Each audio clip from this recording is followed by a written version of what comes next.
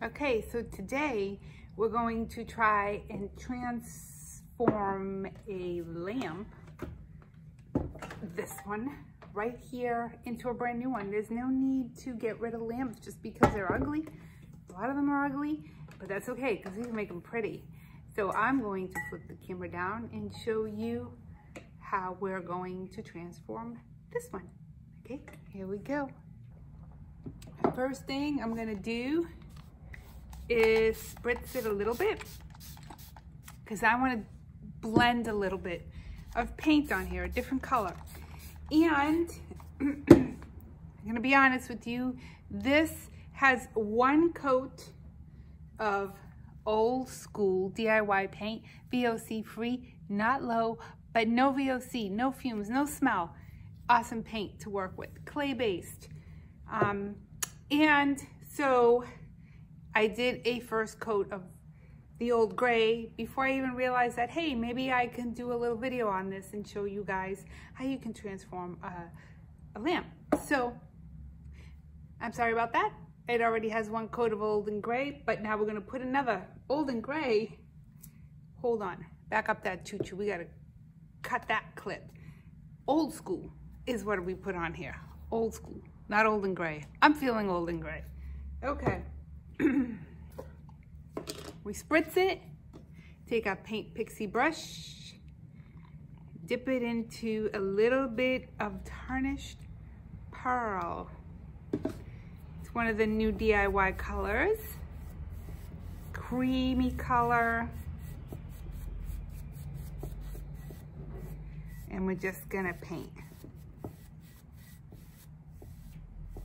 and try to get it in there with the old and gray. I found that spritzing it like I did, it would make the paint come off the lamp.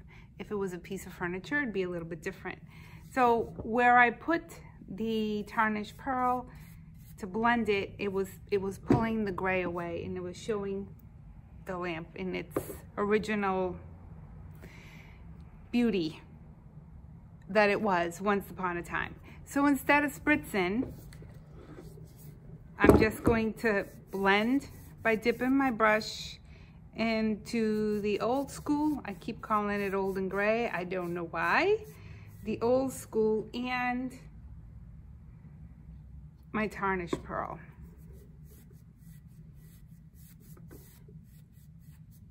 It's sort of like this.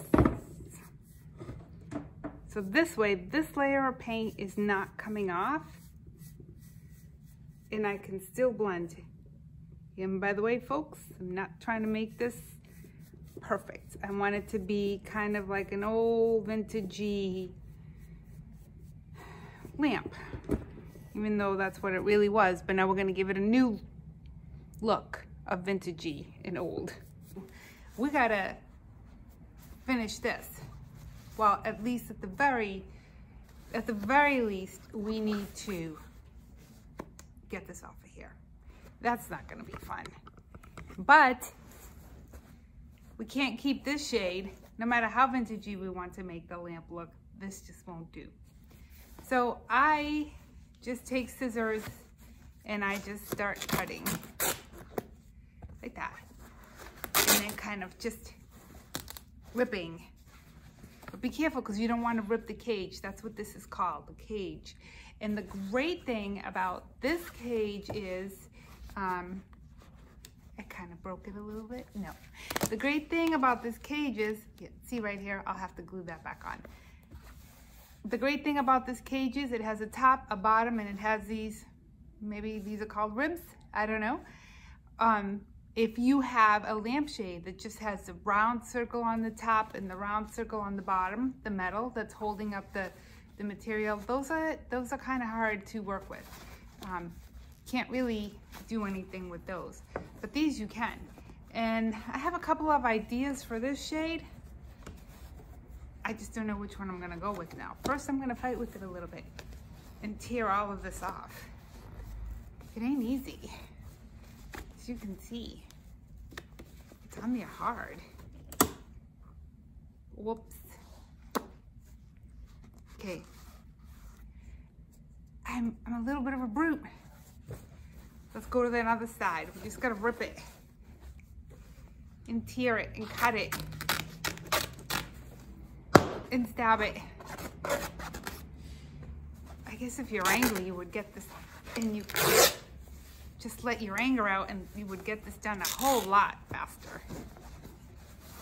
This is the not fun part. Okay. As it turned out, I was a little bit of a brute in trying to undo this lampshade. So I had to go with the whole other lampshade because I did break the rib on this lampshade and was unable to fix it. More on that in a little bit. So I added some pink to this, and I'm gonna add a little bit of pedal pusher, just here and there. Whoops. So our paint is clay based. So see, this is my pedal pusher I've had for a long time. I haven't used it. But see, it's clay, you guys. It is clay. It is clay based. And that's why this paint is awesome.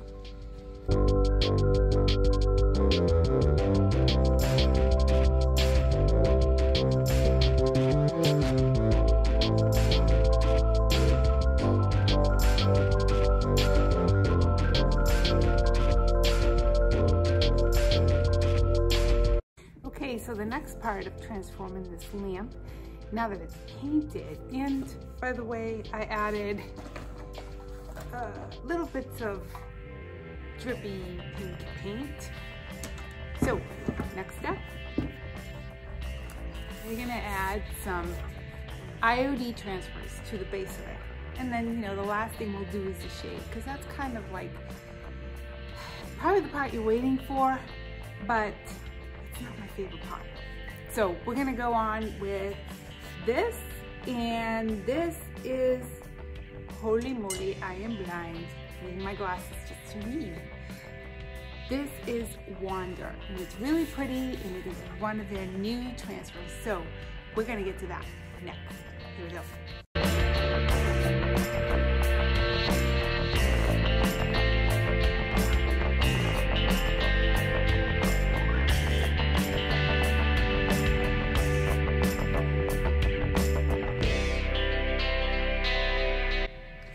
Okay, so now that I have my transfer cut out, because you can cut these transfers, there's these awesome grid lines, and makes it easy to cut.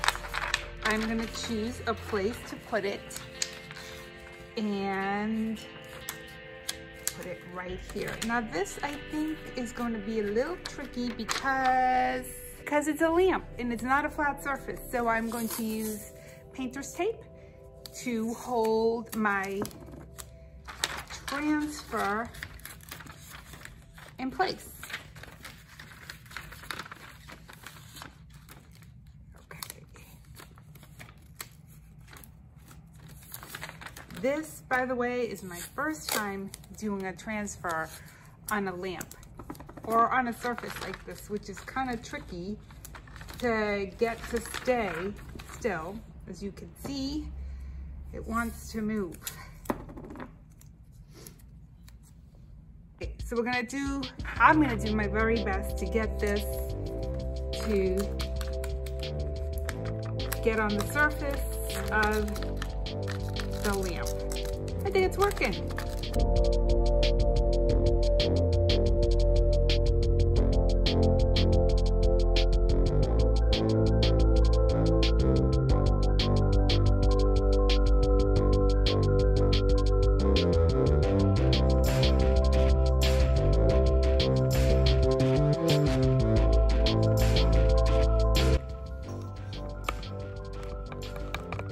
So I think I'm done putting the transfers on here, and I'm really excited and happy as to how it came out.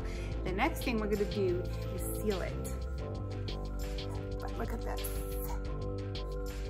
That is so pretty, and I'm really happy how it came out. It came out way better than I thought it would. All right, so next thing, let's seal this baby up. So let's get to it. I am going to use DIY clear wax. It's soft, it doesn't smell, and it's the best wax out there, trust me. So, a little bit of a mess. Okay, so it is time to do the lampshade, and that's what we're gonna do next. So there's a lot of different things that you can do with this. You can actually just keep it like this and put an old-fashioned vintage light bulb here, and that would be pretty. But we're gonna put some fabric on it, and yeah, let's do that. So what I did is I went out and bought some burlap, and I cut it. I got about a yard. I got a yard of burlap, and I cut it. Because even a yard was a little bit too wide. And then I'm simply gonna start with the hot glue gun. And there might be other ways of doing this, by the way. This is just how I do it. I have a lot of lamps that have sold with burlap, and this is just how I do it. Okay. So I just start with one of these rib thingies here, and I just do the hot glue gun. And sometimes you have to go over it again because this dries pretty quickly.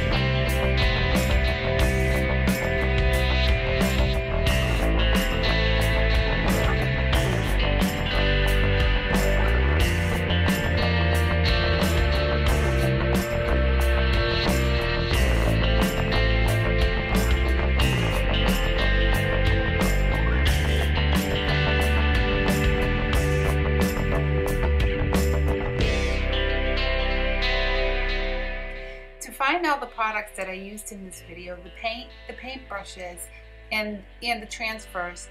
You can find it on my link below in the description. Thank you.